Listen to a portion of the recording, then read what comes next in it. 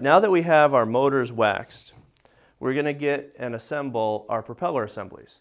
So our propeller assemblies consist of a single rod end, a propeller, and then 2 nuts that we'll use to hold them together.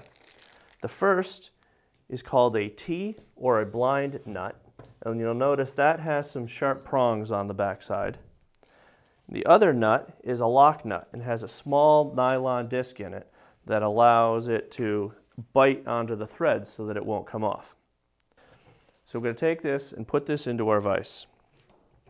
Now some vices will have a nice little groove in it to hold a round shape. Those work best for this. But now that that's firmly in our vise, we'll take our first nut. This is the T nut. And we're going to put that on with the spiky parts facing your fingers. Do your best to not stick yourself with them. And they'll be a little tight going on.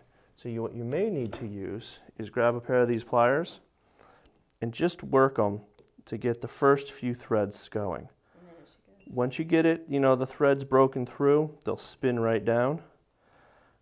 So rather than chew up your fingers trying, just grab the pliers and go ahead and work them. Okay. And then we'll spin right down. Okay. Now our propellers have both a slotted and a non-slotted side. Okay. To help you see that slotted side, if you need to, you can always run the black magic marker across it, and the slot will jump right out. Okay. So what we're going to do is take that slotted side and put it down towards the spikes. All right. Okay.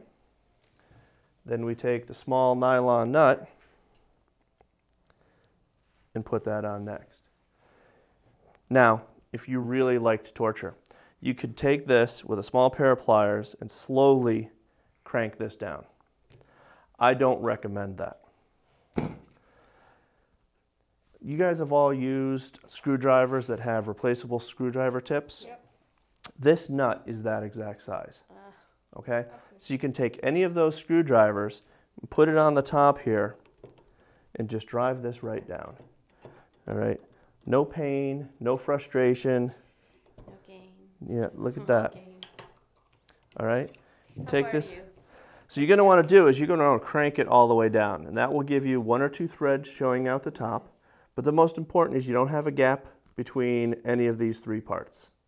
If the little metal prongs come out to the side, that's fine. Okay. It's really the compression between the 2 that does most of that work. And you'll need to do that now for all 3 of your propellers. So why don't you guys go ahead and each try one. So sometimes you get lucky and you'll get one that will go right down. Mm-hmm. We've had some that we've really had to fight with. It's just luck of the draw.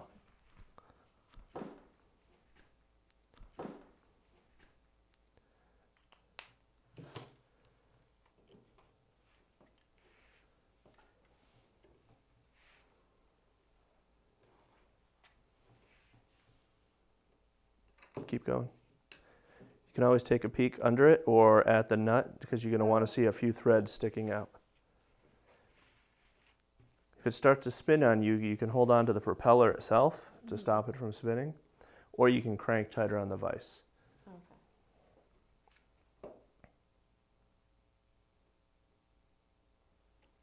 There you go. So once you've gotten all your propeller assemblies put together, we're going to go ahead and glue those. Now, if at any point you have questions on the order that these go together, it's very well laid out in the manual as to which end goes where, how to put the parts together. You can always go back to the manual to refresh yourselves on that. So what we'll need next is the alcohol pads, and we're going to use those to clean off the shafts of the motors one last time. We've already done it twice now with the paper towels, so we've gotten all the wax off with the paper towel. This time we're going to use the alcohol pad, just get the last little traces of any wax. Now remember, you're going to want to do those to the side, not stretch them out the tip, because then you'll just spread wax all over them. So go ahead and put it on there, rub it, take it off the side. Okay? And once you're done doing those, You go ahead and put that aside, and we are now ready to super glue the shafts onto the motors. All right, so the way this works is you want to make sure that you get glue both on the shaft. So in this case, we'll put a drop or two on the side of the shaft and make sure it's spread up and down the shaft. And you want to make sure you get some inside the rod end or our shaft for the prop, because it's better to have too much glue and have it pop out than to have not enough and have it fall off.